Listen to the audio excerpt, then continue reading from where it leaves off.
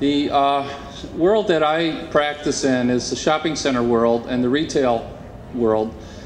And our job is to get you to spend more money and more time in a place that you don't necessarily like to be in. Our business has to compete with lots of things that you do with your time, and we have to come up with gimmicks to get you to shop. My son goes to school in Scotland.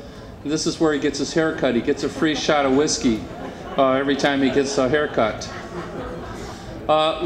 2 years ago, we got women to buy more shoes by breaking away from black and going to color. And this year, we think we're going to get you to buy more clothing by implementing what we call vanity sizing.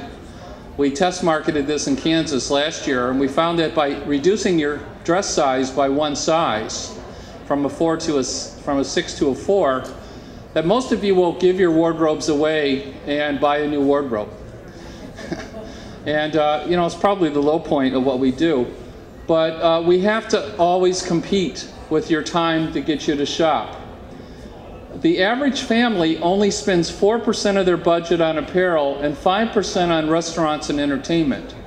The other parts of your budget are fixed. And when gas prices go up, or when there's a recession, or when the stock market goes down, immediately people stop shopping. And those of you that are in a small business have to compete with these variables for your livelihood. In America, our other problem is that we have 20 square feet of retail per person compared to the next largest countries in the world. We have too much retail in the United States. Now, on the other hand, these countries have too little retail, in large part due to very strict land use zoning. In the United Kingdom, you just can't go out and buy a nice swamp or wetland or wooded area and fill it and bulldoze it and build a nice shopping center. It's protected, and you have to build within a city. Building shopping is very, very tricky. This developer lost hundreds of millions of dollars. This town center, which was built up by the Mackinac Bridge in northern Michigan, looks like this.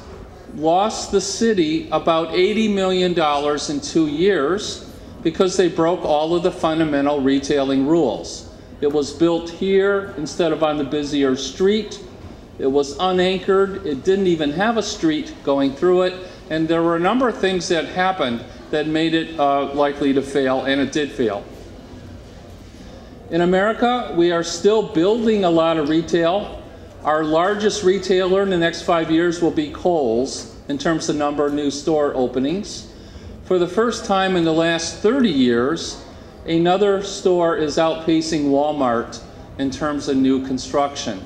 Kohl's, as you know, is a very mid-priced department store reflective of the market. In the United States, these are the new store openings in terms of number of stores. Subway and Starbucks, for example, are leading the pack, but 2 of the stores are dollar stores. Dollar stores are huge, and it's one of the growth industries right now in our business. The shopping center world pivots around the International Council of Shopping Centers. If you're not a member, I would encourage you to join, or at least go on their website. Most of what I tell you is available on the website under the publications column. This is the International Council of Shopping Centers. Twice a year, there are 2 major conferences where most of the leasing in the United States is done. More than half of all leases get started either in Las Vegas in the spring or in New York in the winter. And it's a very closed-loop system.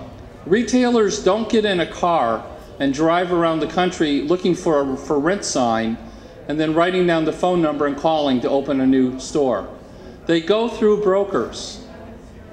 And the brokers only bring them stores in which it meets their site selection criteria. And it just doesn't happen by happenstance that a downtown gets the retail that you're looking for. And the fact that Santa Cruz may or may not have shops you want is probably not reflective of your market. It's probably reflective of you not being inside of that loop. Now, there's been a major change in the last 6 months. The process for opening a store went something like this. the head of, let's say, a bookstore. The head of a bookstore would receive a call from Wall Street, and Wall Street would say, in order for your stock price to stay up, you have to open 100 more stores in the next 2 years. You have to have growth. And the head of the company would call his development directors and say, each of you have to open 10 more stores in the next 2 years, otherwise you're fired. And they would call their broker and say, you have to find me 10 more sites, and those sites have to perform well, and they have to open on August 15th. Otherwise, I won't go with you again, and you'll never do another deal with us. It was market-driven by the growth was driven by Wall Street. Today, Wall Street is calling and saying, you better close 100 new stores in the next 2 years, otherwise your stock's going to go down. And so a lot of the growth has not been market demand. For example, Kohl's is still planning to open 500 new stores, but they're delaying all of these by about 2 years. In terms of categories, we're still going to be opening more apparel and more shoes than any of the other categories. There's only plans for 200 more bookstores during the next 5 years.